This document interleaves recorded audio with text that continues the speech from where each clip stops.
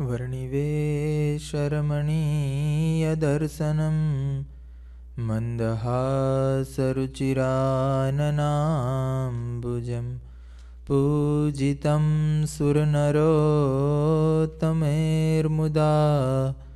धर्मनन्दनमहं विचिन्तये धर्मनन्दनमहं विचिन्तये श्री घनश्याम महाराजनी जय.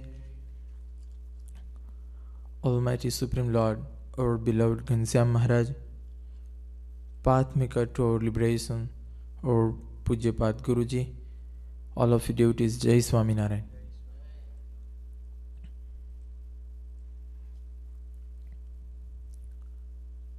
The word success is very easy to speak, but one who try to acquire success or one who follow the path of success, what is hardship? It is not the subject of discrimination, but that is only subject of experience. We have seen many great business firms today. Not only that, but many organizations. Those organizations are successfully done their activities today from very long years. But behind each and every organization, meaning the success of each and every organization, one or more successful person remain. Without the working and hardship of hardship of the such successful persons, not a single organizations remain success or achieve any successful development. In the same way, just as in the world we can see that, just as when today most of the people uses the phone, meaning iPhone, iPods, iPads, etc. But when one observe or examine the situation of iPhone and iPad and iPods, etc., then behind that everybody see the company Apple. But behind the success of Apple, we all know the one successful person, and that is Steve Jobs. In the nearest past, that is the situation in the world that when one speak Apple, then immediately one can speak Steve Jobs. Both word is just similar.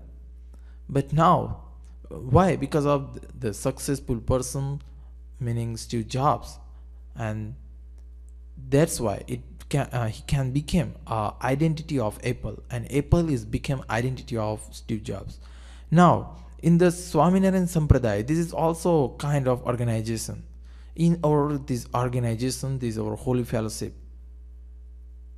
Without hardship, without hard working and struggling and suffering, no any person or organization can become success.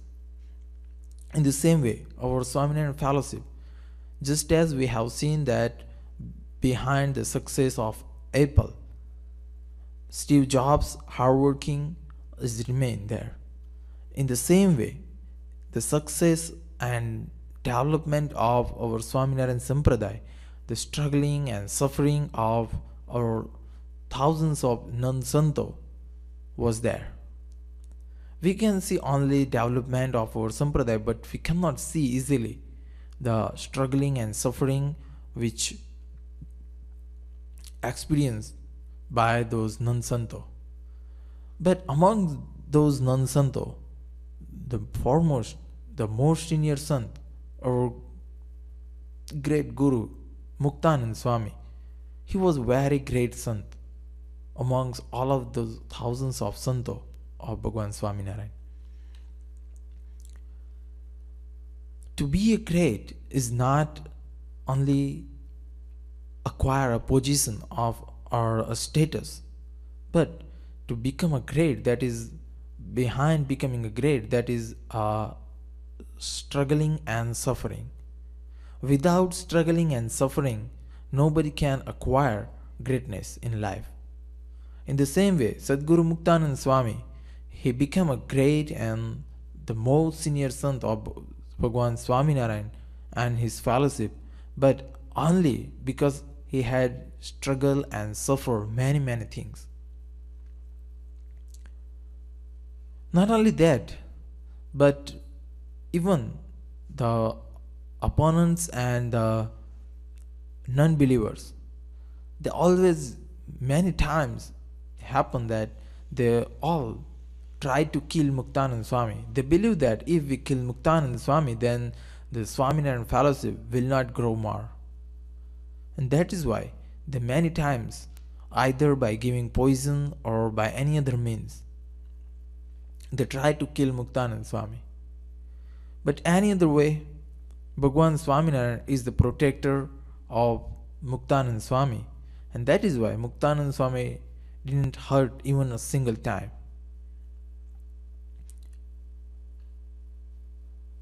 When we talking about struggling and suffering, then we can see the success of our Puja Guruji in many ways, not only these worldly ways, not in spirituality, but many other ways. But before this success, Guruji has struggled and suffered many ways.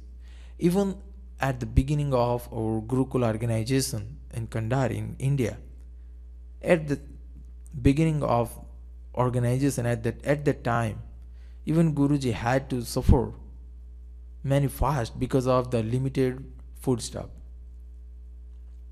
But today we can see the growth and development. But behind this growth and development, behind this happiness, the struggle of Guruji is remain. We should never forget this struggle and suffering which Guruji had experienced. Now, Muktanand Swami, just as most of the non-believers and the opponents of Swaminarayan faith, they always try to kill Muktanand Swami because they believe Muktanand Swami was foremost and the great sant of Bhagwan Swaminarayan, and if we kill Muktanand Swami, then there is no Swaminarayan fellowship, and there will no any growth and no development and no any obstacle for us to enjoy sensual gratification. Once upon a time, Muktanand Swami, along with his another santo, according to Bhagwan Swaminarayan's command, Muktanand Swami with another santo went to Ahmedabad. At that time, Ahmedabad was one of the great city in Gujarat, and that is why there are so many thousands and millions of people live there. But not only people live there, but some kinds of spiritual, so-called spiritual persons, meaning a so-called sadhu, meaning a fake sadhu, they are also living there. There are thousands of such bhavas live there in Ahmedabad. At that time, they all opponents of our Swaminarayan faith. Bhagwan Swaminarayan, he had commanded his santo and devotees to follow righteousness. And Bhagwan Swaminarayan's devotees and santo, they always follow righteousness and never break even a single commands, code and conducts of life, living a spiritual and social prosperous life. And that's why even ordinary person who is wise can see single time a devotee or a sant of Bhagwan Swaminarayan, then he definitely become a devotee, because when he observe the behavior and inner qualities of santo and devotees, and when he saw the another kinds of so-called sadhu, meaning bhava, and their behavior, then he automatically discriminate between what is right and what is false, what is wrong. And that's why they all become a devotee of Bhagwan Swaminarayan. And that is why those Bhavas, they try to kill our Santo and devotees. Now Muktanand Swami and the other Santo, they went into Ahmedabad and they were traveling one house to another for preaching our satsang codes and conducts, our Bhagwan Swaminarayan's greatness and glory, all these things. But once upon a time, those Bhava gather at one place and they discuss with each other what to do to finish this Swaminarayan faith. Now,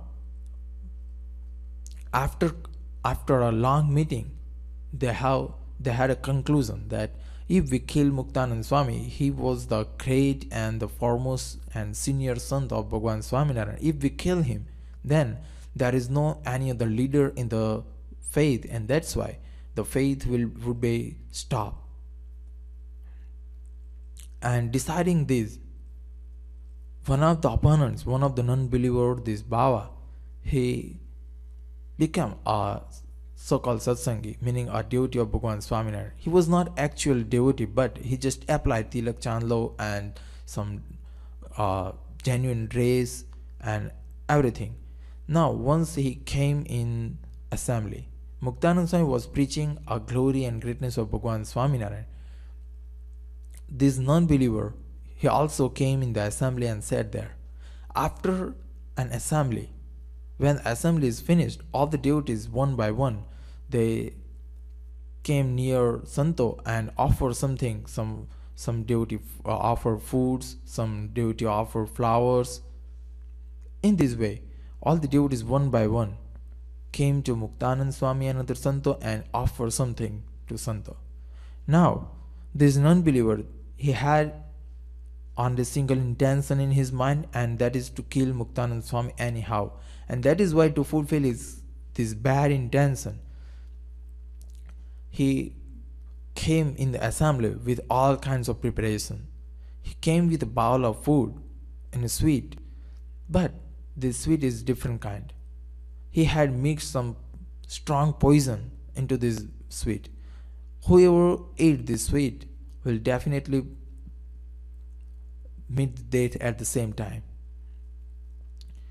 When this non-believer came to Muktanand Swami, he offered to this prasad to Muktanand Swami. Muktanand Swami put the bowl by his side. He had not even touched the sweet. Now, in this way, Shree Maharaj, Bhagwan Swaminarayan, he is the all-doer, he is the creator of thoughts in our minds. In this way, Bhagwan himself changed Muktanand Swami's mind, and he inspired Muktanand Swami not to touch even the sweet. And in this way, Bhagwan Swaminarayan had saved and protected his Santo. Now, just as this is first endeavor to kill Muktanand Swami, that is failed.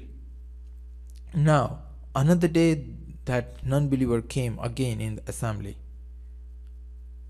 Now, today he came with sandalwood paste to apply on forehead for pujan of Santo, because he thought in his mind that I have offered sweet with poison, but Santo did not eat, and so they are all living. But he had mixed a kind of very strong chemical into this sandalwood paste, that even one who touched this chemical, with one's finger, the skin of that finger would immediately burn and remove. This is what the high density of this chemical. He had mixed this chemical into sandalwood paste, and now with the intention of killing Muktanand Swami, he came with this sandalwood paste mixed with such a dangerous chemical, and came in assembly and sat there. Now, after an assembly, as usual, after one by one, devotee came to Santo and offered something to Santo. Now that non-believer also came to near Muktanand Swami. He applied sandalwood paste on Muktanand Swami's forehead, and thereafter another santos also. But due to Shriji Maharaj's compassionate nature, he is very kind and he is very Bhagwan Swaminarayan is the most compassionate Supreme Personality, and that's why he only compassionate only on his devotees, not on non-believer. Magically, Muktanand Swami did not have anything on his forehead. He just feels some cool sandalwood paste on his forehead, not anything else. But on the other hand, the non-believer who had applied sandalwood paste on Muktanand Swami's forehead, the skin of his fingers removed, burned and removed immediately. Now he was crying loudly because there is not a little pain.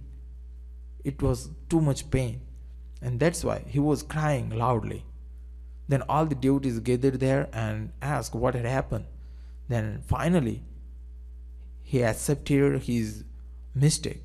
He said, I have an intention to kill Muktanand Swami, and that's why I have mixed this chemical into this sandalwood paste and applied on Muktanand Swami's forehead. But your Lord, Bhagwan Swaminarayan, is the true God, and that is why he had protected him. Otherwise, you all can see my fingers. In this way, Bhagwan Swaminarayan had protected Muktanand Swami 2 times in Ahmedabad. Now, once again, according to Bhagwan Swaminarayan's command, Muktanand Swami and other santo, they went to Surat to preaching satsang's perspective to the devotees. In the Surat, the same situation what was the situation in Ahmedabad. Now in Surat, those non-believers they gather and they also decided to kill Muktanand Swami. Now at that time, Santo had no any mandir and no any other situation or condition to eat food, because there is no money with the Sant, and there were no many devotees in the Surat, and that's why Bhagwan Swaminarayan had commanded to Santo, whichever village or city you go, ask for begging one house to another, and whatever you earn from this begging, whatever food you have, you should offer it first to God, and then after you should partake it after. In this way, all the Santo, they they're traveling one house to another, and they ask for, they're begging for food. Some devotees or some gentleman person, they gave some food and some gave foodstuffs. In this way, all provided Santo food. This non-believer, they had decided to kill Muktanand Swami and another Santo. He had give poison mixed with the food, and after coming back to their residence, Santo had offered this food to Bhagwan, and then after Santo sat for dying. First 10 Santo, they first eat their lunch, whatever they earned in begging. Now after eating, they all 10 Santo, they just fell unconscious. They have no any energy, even they could not speak a word. Now in this situation, they all thinking in their mind that now we have no any chance to live more, but if this is the last time and if we have darshan of Bhagwan Swaminarayan. When those Santo was thinking in this way, Bhagwan Swaminarayan divinely appeared there, and all those 10 Santo, they have a darshan of Bhagwan Swaminarayan. Only by having a darshan of Bhagwan Swaminarayan, they all gradually came in consciousness. and they all regained their strength and health. Even the strong poison could not effect on their body. They all living healthy. This is what the miracles happen in life of this Santo and Muktanand Swami. Bhagwan Swaminarayan protected many times, many Santo. We have before described and see what had experienced in the life of many other non-Santo. Now, today, in this chapter 135, Sadguru Niskulanand Swami describes the incidents happen, miraculous incident happen in the life of Muktanand Swami and other Santo. But today, we have discussed about this Muktanand Swami's incident, what Muktanand Swami and other Santo had experienced because of Bhagwan Swaminarayan's divine presence forever with them. And if we also keep a constant contemplation on the form of God, or if we remember Bhagwan, Bhagwan will also remember us and he will protect us. Just as the same way he had protected Muktanand Swami and other Santo, Bhagwan Swaminarayan will also protect us in each and every condition of our life. But for that, we have to remember him, we have to chant his holy mantra, Swaminarayan, forever, as well as we have to try to contemplate his divine form in our mind. This is what the glimpse of this Bhaktachintamani's 135 chapter. The chapter is not concluded, the chapter is half completed here, and Sadguru Niskulanand Swami described another incident happened in another Santo, but that will describe in next Sunday by saying this Jai Swaminarayan. Sri Ghanshyam Maharajani Jai.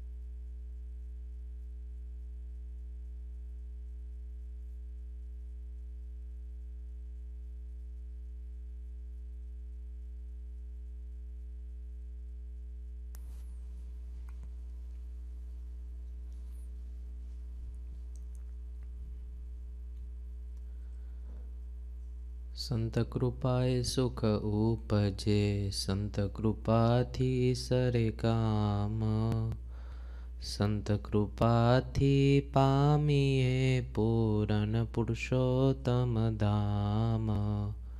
Kamdudha કલ્પતરુ પારસ ચિંતામણી ચાર, સંત સમાંતે એકે નહીં મેં મનમાં કર્યો વિચાર, સંત સમાંતે એકે નહીં મેં મનમાં કર્યો વિચાર. ઘનશ્યામ મહારાજની જય, હરિકૃષ્ણ મહારાજની જય, સ્વામિનારાયણ ભગવાનની જય. Supreme Almighty, our beloved Ghanshyam Maharaj, pathmaker to our liberation, Pujyapada Guruji, Pujya Santo, and devotees, Jai Swaminarayan. You know, in our daily vocabulary, whenever we speak, we use certain words that we might not even know the meaning of, or words such as that do not even pertain 100% to our life. Let me give you an example. Suppose you're having a conversation with someone and you say, the person asks you, it's kind of like an interview. what kind of person are you? You say, I am a genuine person. Now, when you say this, you are a genuine person, do you know exactly the characteristics of a person who is genuine? Do you know exactly that a genuine person behaves in this fashion, in this place, or in this fashion, in this area? Or with this person he would talk like this, and with this person he would talk like this? This is just one example. Let me give you another one. Sometimes you're talking just in general, describing yourself, and say, no, I'm a person with good character, meaning moral. Sadachar, we can say in Gujarati. Now, what are the standards of a person who has good moral, good character? Do we know them exactly to at least define ourselves that I have good character, I have good moral?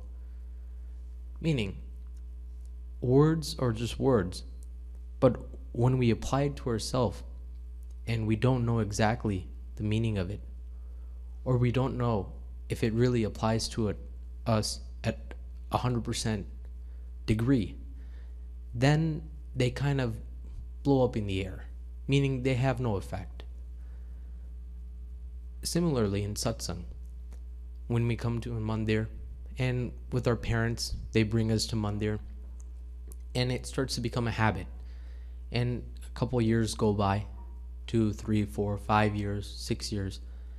And then, in the inner society of where you live, your relatives, your friends, they ask you, oh, so you go to mandir, yeah? And what do you say? I don't only go to mandir, I'm a satsangi. Look, I have a tilak chanlo, and I have a kanti. I'm a satsangi. This is what we say. But my question to you today is, do we really know what the definition of a satsangi is? Can we really define that a satsangi has these particular characteristics? Meaning, today's topic is on the lines of satsang. First and foremost, if anyone doesn't know, satsang means sat. We can break those words in half. Sat means truth, and sang means company. To have the company of a true person, let's just put it right now, is called satsang. Now, according to the Vachanamrut, according to Shree Maharaj's words, those are the only words I'll take to define what satsang is, because there is no words higher than God's words, right? So according to the Vachanamrut, Gadada middle chapter, 54th Vachanamrut, there is a question asked. First, Maharaj speaks, and he says, I am not pleased by a person who does Ashtang Yoga, or a person who does Dan, meaning donations, or a person who does a lot of penance, or vrat, or a lot of chanting, or does a lot of pilgrimages, yatras, as I am pleased with a person who possesses satsang. Then Bhagwan asks the crowd, what is satsang? This is the definition according to Maharaj. What is satsang? No one could reply. So Maharaj says, satsang is to have atma buddhi, meaning firm attachment to the ekantik saint, meaning to the true God-realized saint. This is called satsang. Let me give you an example. When you have a glass of water and you just put 1 spoon of salt inside of the water, and you take your spoon and you pretty much dissolve the salt in the water, you can't see the salt anymore. Then you take that glass and you have a stove and you pour that glass into a small vessel and you start to warm it up. You warm it up so much that all the water burns. Can you see the salt? Yes, right? That's correct. You can see the salt, meaning just the water burns away. The salt is still visible to your eyes.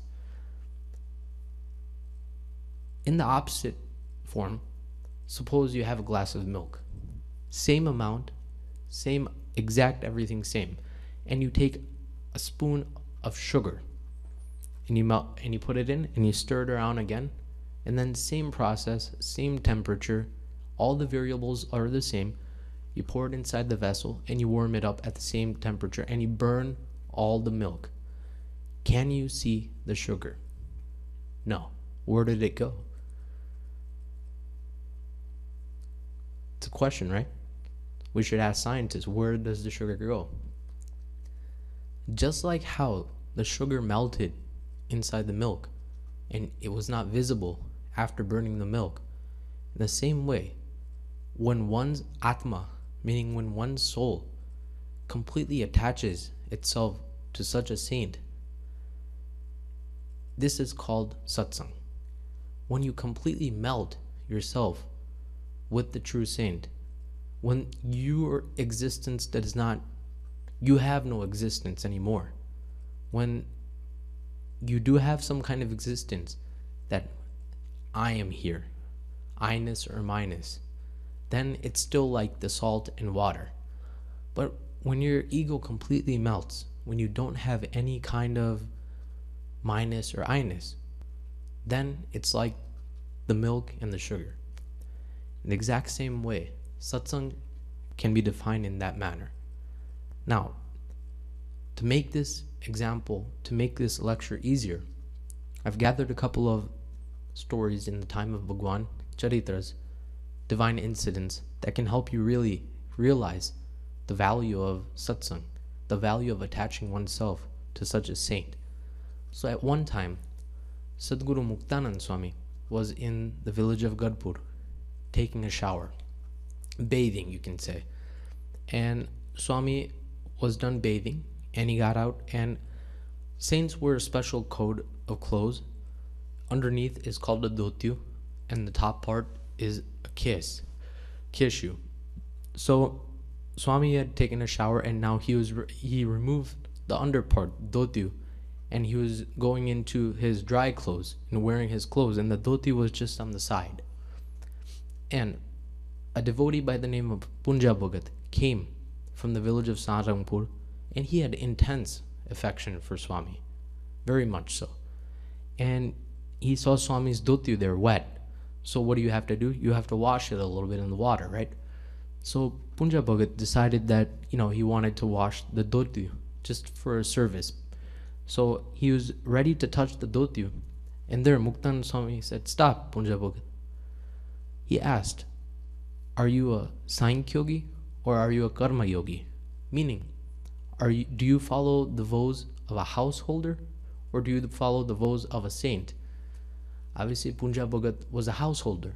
So he replied to Swami, "Swami, I follow the vows of a householder." Swami says that you cannot touch my dhoti then. Please do not wash it. I will wash it myself. And there, in Punja Bhagat's heart, intense rage occurred that I, myself, are not eligible to wash such a great saint's dhoti. Then forget this household life. What he did was he washed the dhoti, and right after he told Swami that, "Swami, from this day on, I am now yours. I want to become a saint, and now please make me your saint, but I will not go back into the sansar. I will not go back into the household life, because you are such a saint and I could not receive your service. So this is my dedication." This is called satsang. How? Just by a mere duty, just by mere seva, he could not perform. It was a small seva. He just wanted to wash Swami's dhoti. But Swami replied that since you are not Sankhya yogi, you cannot wash the dhoti. So he abandoned his whole life, his whole family, his whole possessions, just to please Swami and just to receive his blessings. This is called satsang, meaning he did not do anything for himself. He became selfless. The meaning of Atma Buddhi is to pretty much have, just how we have affection for our body, just like we have affection, we should have the same or more affection for such a saint. Not only that, but another example I'm reminded of is of Ukakacher from the village of Gadpur again.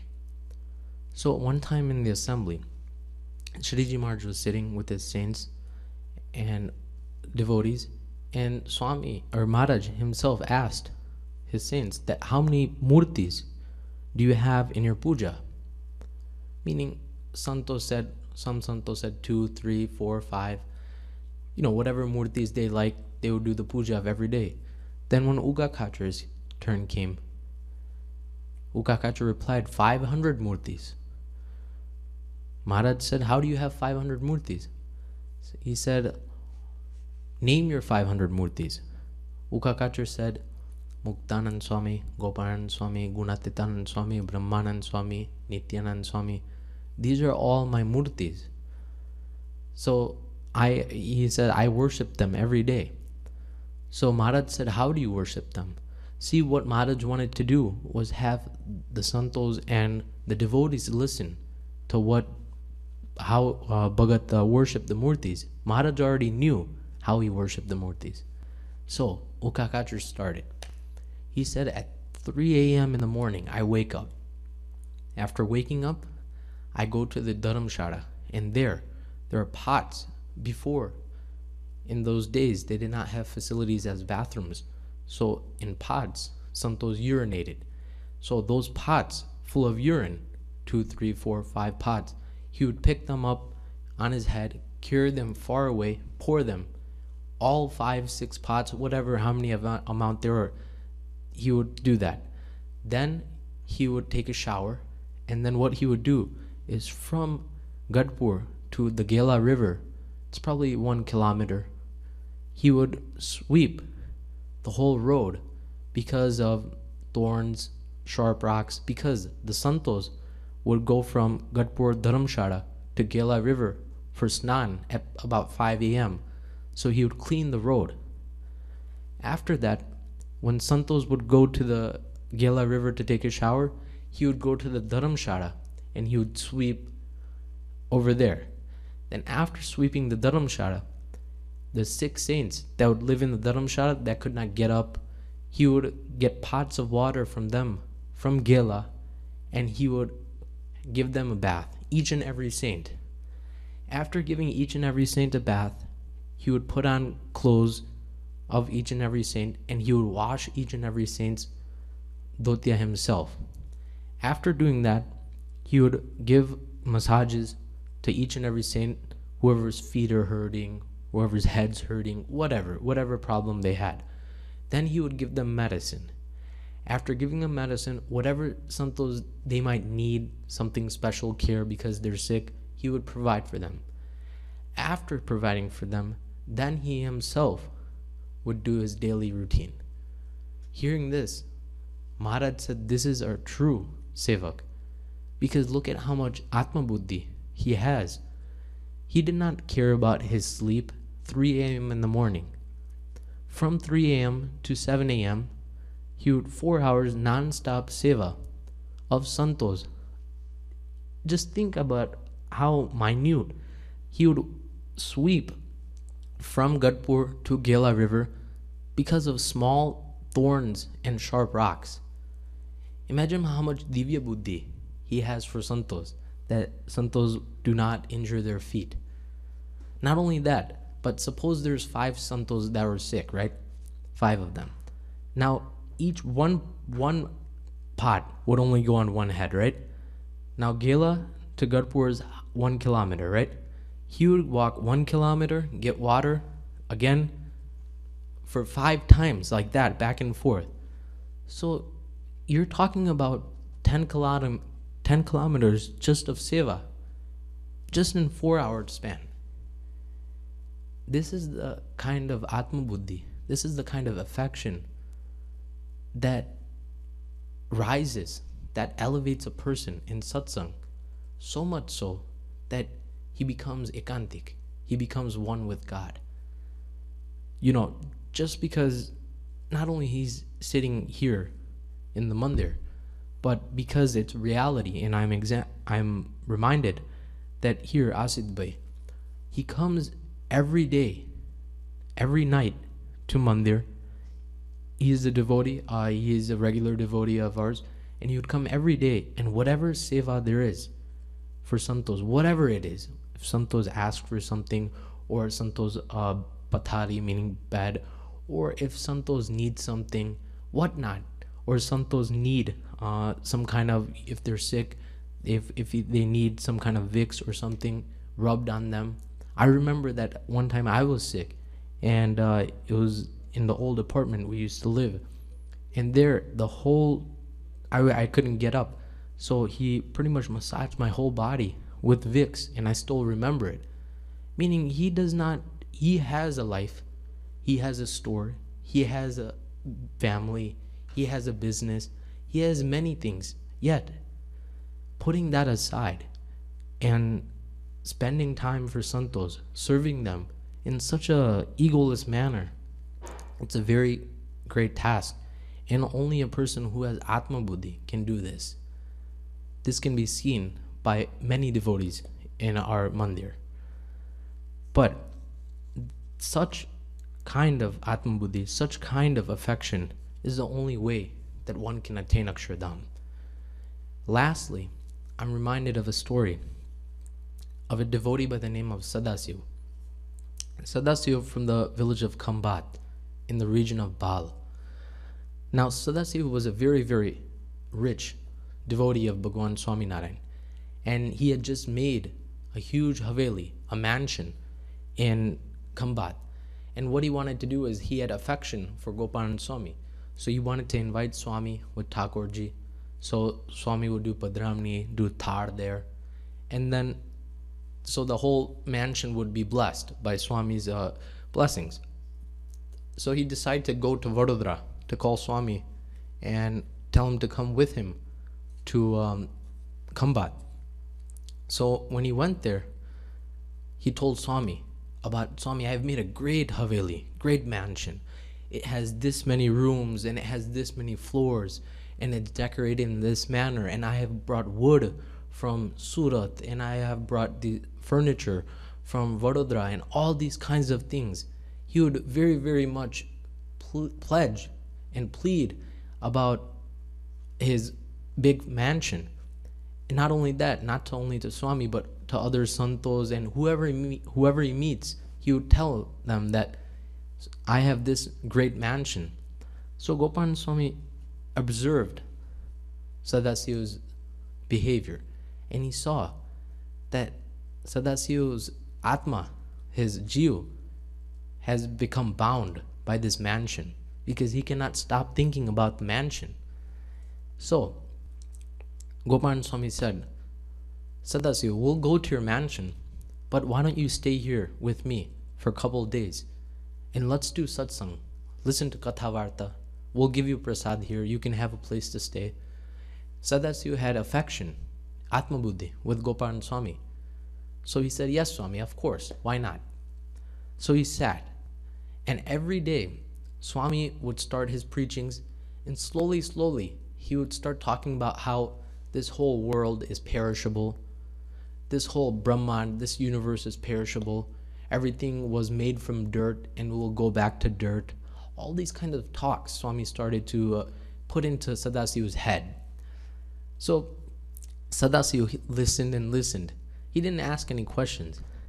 And then one of the days, a letter came for Sadasiv. So the postman gave the letter to the santos, and the santos gave the letter to Gopalan Swami. The Gopalan Swami opened the letter, and he started to read. And it said that this letter is for Sadasiv. Your mansion has burned down and is now ashes. All of a sudden, we don't know the reason, but it has burned down. This is to notify you. Now Gopalan Swami saw that Sadasiv's bandhan, meaning how he was bound to his mansion, had not completely, or was not completely removed from his heart. So he didn't give the letter right away. If he would have gave the letter right away, he would have got a heart attack, or at least some kind of mental breakdown. So Swami, what he did was he folded the letter back, and where he sat, the gadi, he just tucked it underneath. And again, continued and started to talk about how this world is perishable, and this Brahman is perishable, and everything made from this whole Brahman is dur, or dirt, and etc., so on and so on. God is truth, santos are the truth, and everything else is false. These kind of talks continued. And after a couple days, when Swami saw Sadasiva's behavior, character, his jiu, he could see that I think he is not bound anymore. Just to check, Swami asked, Sadasiva, what if I told you that your mansion in Kambat has burned down? Sadasiva replied, who cares, Swami, if it's burned down? Nothing will happen to me. So, Gopalan Swami's checking point was right. So then he took the letter out underneath his gadi, and he gave it to Sadasiva. Sadasiva opened the letter and read it, and saw and read that his mansion was burned down. He himself ripped the paper up and said, no problem, Swami. Small story, big principle. What's the principle? The soul, many numerous souls, are attached to many different things. But those who attach themselves to such a saint become detached from everything else but God. That's the principle. Meaning, we have to do everything in satsang. Today, Pujani Skam Swami was reading Swamini Vato. In there was this Vat in Gunathan Swami's Vat, Pratham Prakran, chapter 1, 237th talk. There, Swami said that this talk cannot be understood for 100 years. What talk? That one should join oneself with 2 good saints and 3 good devotees. This talk cannot be understood for 100 years. Why? Because by joining oneself with such a saint, one's detachment for everything occurs, and one becomes attached to God. In religion, this is our ultimate goal. This is our ultimate destination. So, thinking of these stories, thinking of these examples, one should understand the factor and the importance that to have Atma Buddhi with such a saint is the very purpose of staying in satsang, is the very purpose of even doing satsang or even coming into religion. But not to just daily go on or even weekly go on as a habit and come to Mandir and just as a habitual kind of activity, get out from Mandir, next week come to Mandir. Not like that. But to really join oneself with such a saint is the very cause of satsang. GhanshyamPrakashDasji Jai, Sripatim Sridharam Sarvadeveshwaram Bhaktidharmatmajam Vasudevam Hari Madhavam Kesavam Kamadam Karanam Swaminarayanam Nilkantham Bhaje GhanshyamPrakashDasji.